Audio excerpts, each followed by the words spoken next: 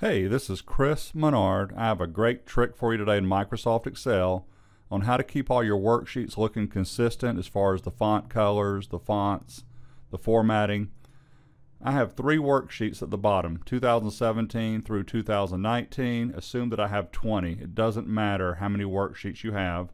But notice my font is Calibri and 11 is the size. If I select 2018, somebody used Arial and 12.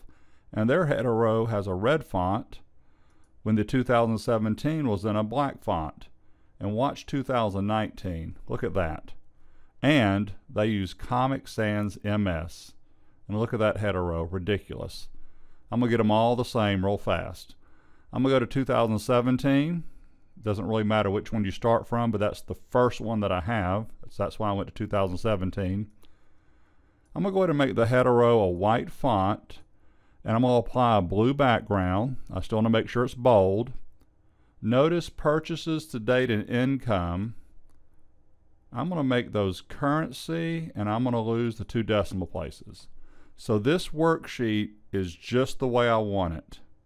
The other 2 or the other 20, it doesn't matter. They're off. They're all off. So here's the step. Step 1, highlight your range, including the header row. Step 2, hold down the Shift key and select the last worksheet. Let go of the mouse, let go of the Shift key. Notice up in my title bar it has the word Group. The next step, Home tab, I'm already there. Editing Group over here to the right. Fill, I'm going to fill across the worksheets. A dialog box appears. Just select OK. I'm going to right-click any one of the worksheets and do an Unselect Sheets. It may say Ungroup Sheets. It's going to be off my screen. It's actually Ungroup Sheets. Now it no longer says Group, so make sure it doesn't say Group anymore. 2017 I knew was correct because that's where I started.